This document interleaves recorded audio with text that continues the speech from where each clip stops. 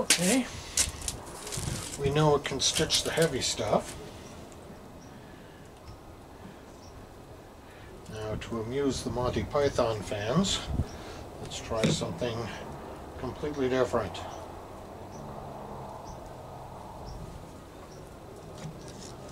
This is a spool around a Tex 15 compared to the Tex 90 I was just using. It's like cobwebs. So, put the stuff on here.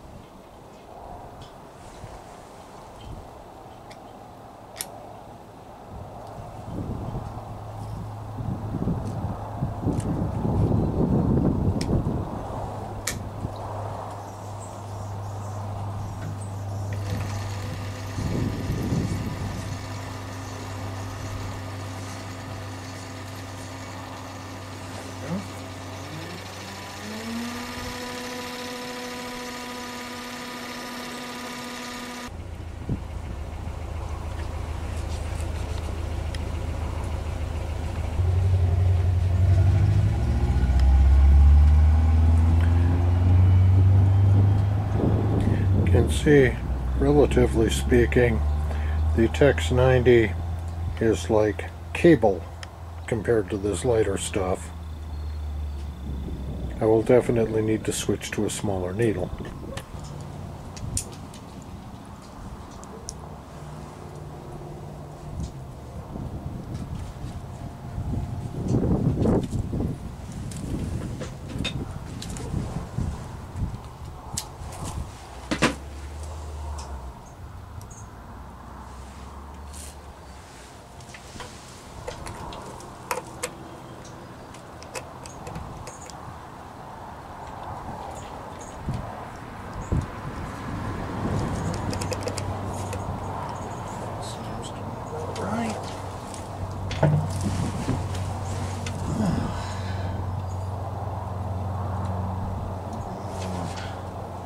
Size 18.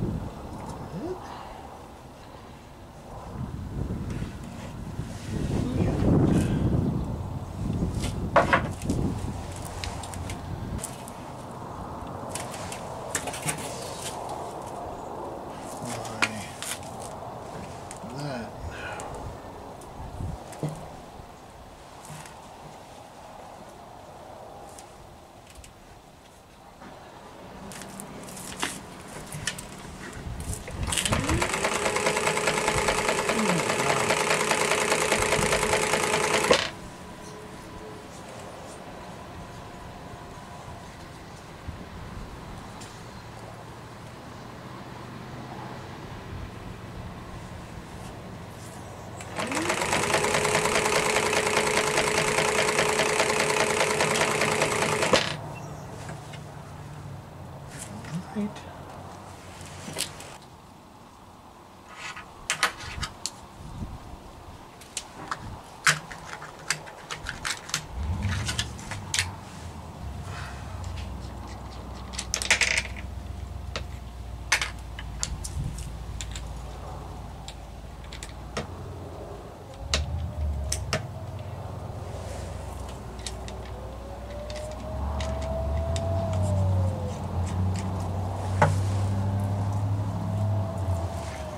This is the 3-stitch zigzag. It should have a little less of a ratchety sound to it.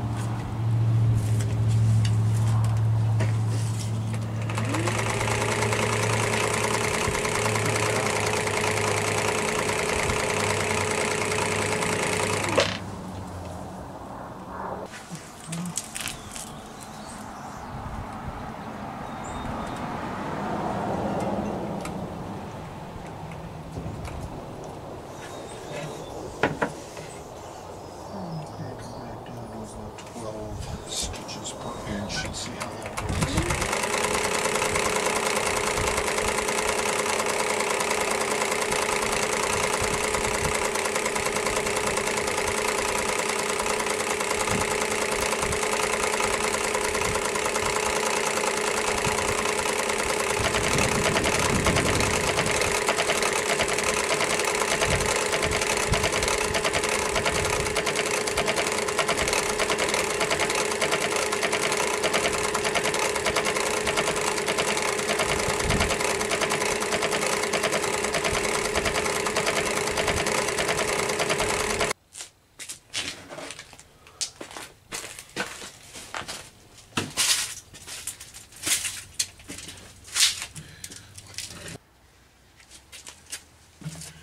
I began stitching some thinner material, it quickly became obvious that the stitch length on the regulator lever did not correspond very well to what was actually happening at the feed dogs. So what I'm going to do is zero this according to the Singer manual and see if that helps.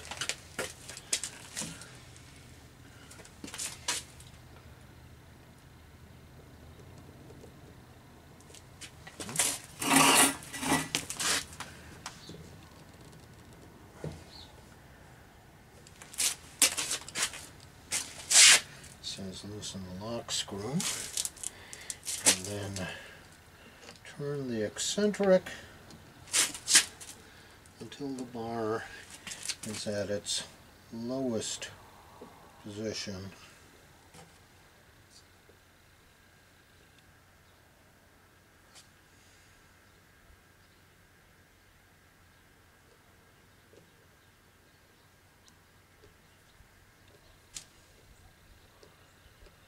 Okay.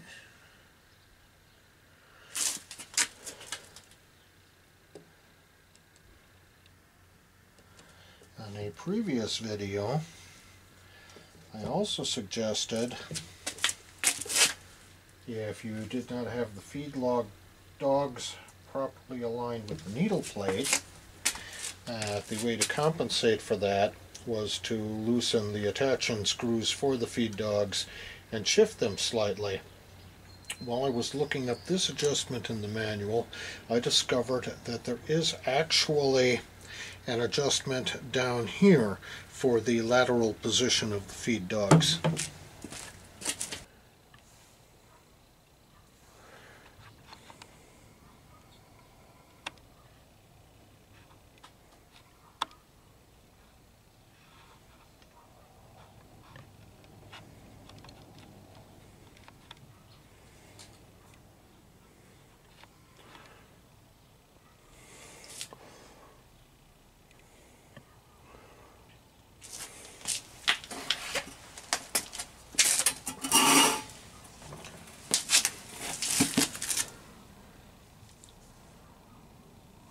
This is a thread pitch gauge I got in a box of stuff at a swap meet, and what it's used for is to check how many threads per inch are on standard V-thread bolts or screws. It's probably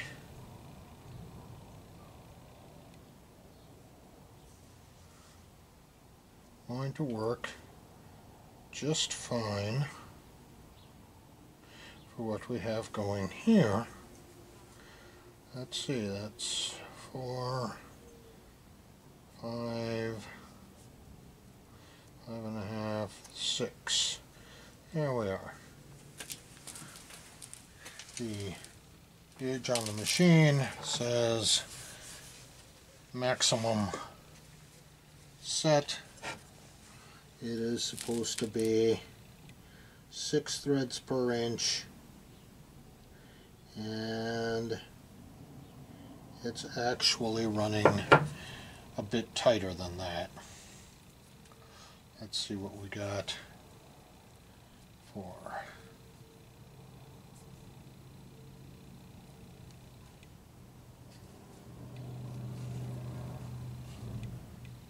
seven.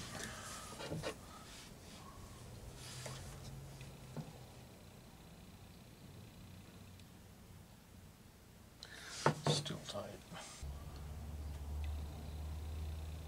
There we are.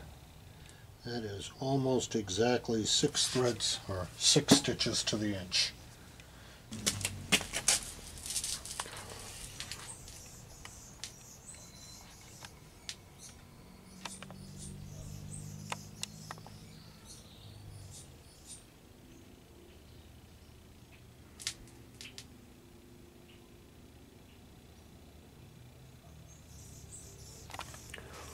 So, time to check some thinner material and go with a single stitch zigzag.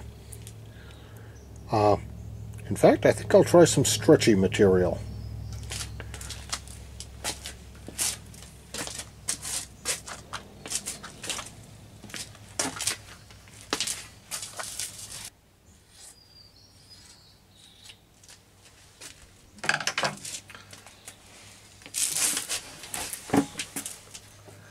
I ran all 4 edges of this through my industrial serger, and then I turned around and cut some pieces off, so it's not quite what it could be. I am going to see how this looks.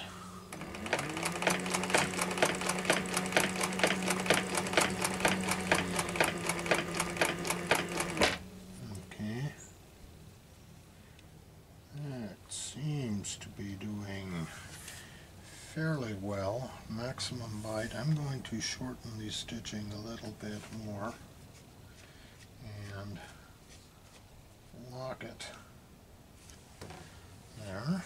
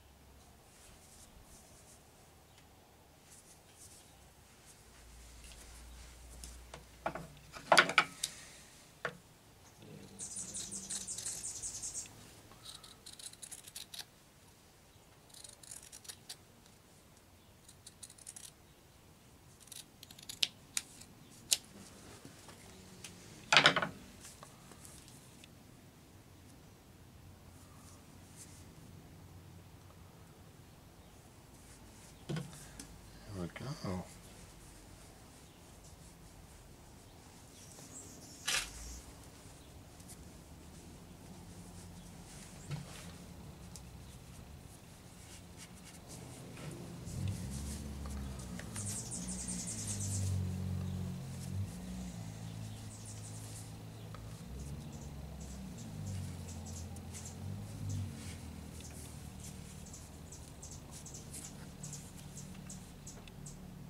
Not too shabby, actually.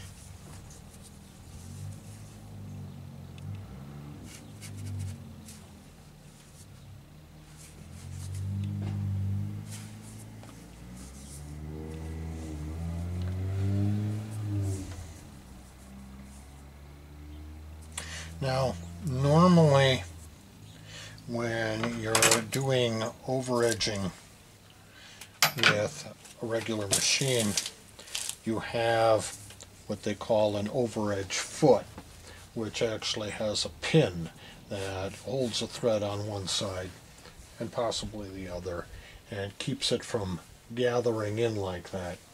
But in an emergency, this looks like it would do just fine. Okay.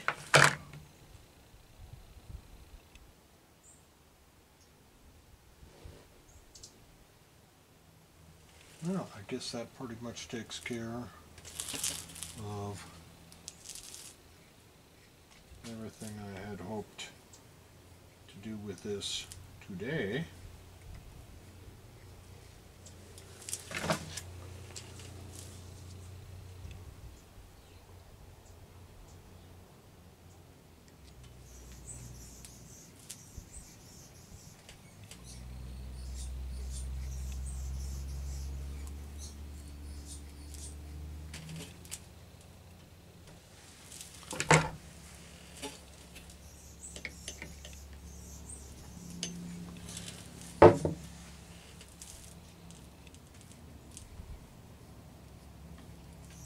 Bobbin winder was a little bit noisy when I used it last, so this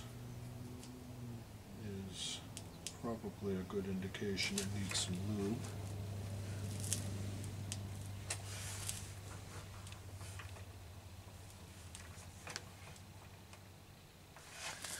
Just for giggles.